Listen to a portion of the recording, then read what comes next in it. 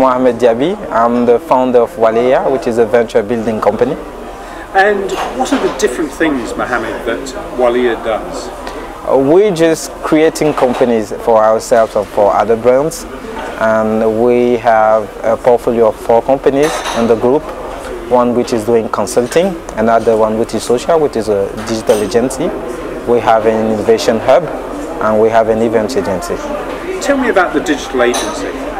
Okay, the digital agency is just helping brands and companies in West and Central Africa market their presence online. It's doing things like social media marketing. Yeah, social media, interactive marketing.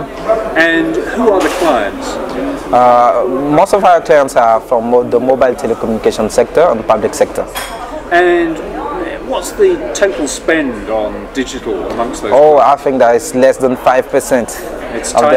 Yeah, it's tiny. Less than 5% of the whole budget in marketing and communication.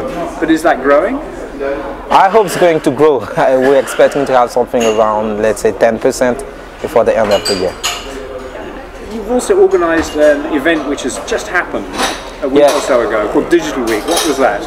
Okay, Digital Week was a whole week dedicated to digital economy, with hackathons, a marketplace, a conference, and let's say some events that may help people understand what is digital economy, what are the leaders, and what is the global conversation about digital economy. And how many people attended the conference? 500 people per day regarding the conference, and more regarding the marketplace.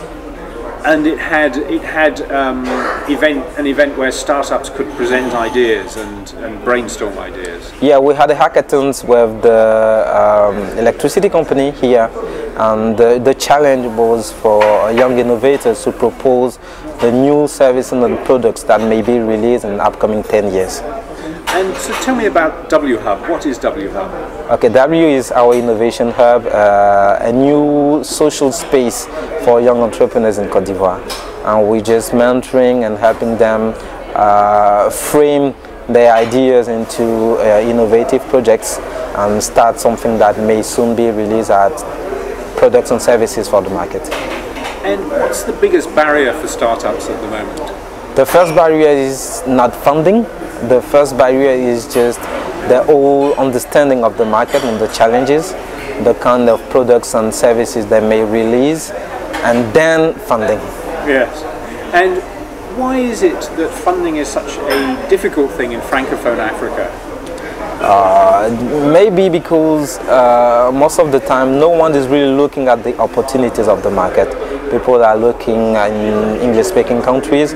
And second point is maybe because there's no regular report about the activity on the ground. Who's doing what are the opportunities, what kind of challenges, and what could be a big opportunity for an angel investor to come and fund some projects locally.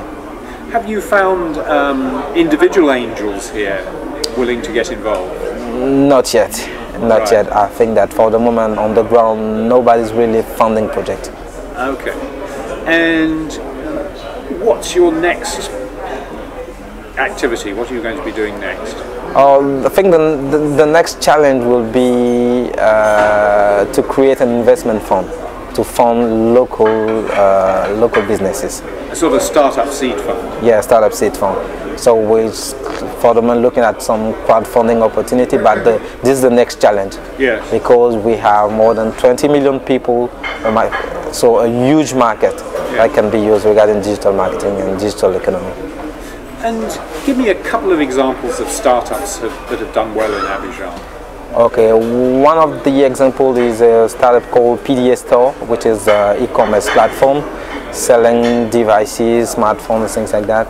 Another one is ICT for Dev, which recently released 2 amazing projects. First one for birthday, registering birthdays through the mobile phone, and the second one is a marketplace for agriculture. And when you look across Francophone Africa, where do you think the most developed startup ecosystem is?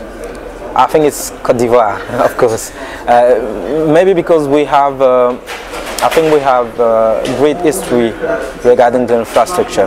Okay, The first mobile company here started in 1996. The first wireless internet operator started in 1999. So people are already used to the web. Now it's time to shift from being regular users to customers of products and services. And how big do you think that potential? I think as big as countries like France, depending how you think that people will be interested in spending the money online rather than using the traditional market.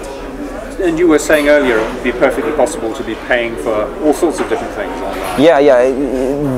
I think that Cote d'Ivoire can also be a kind of offshoring place to develop innovation that might be used in other countries, that can be in Europe or America.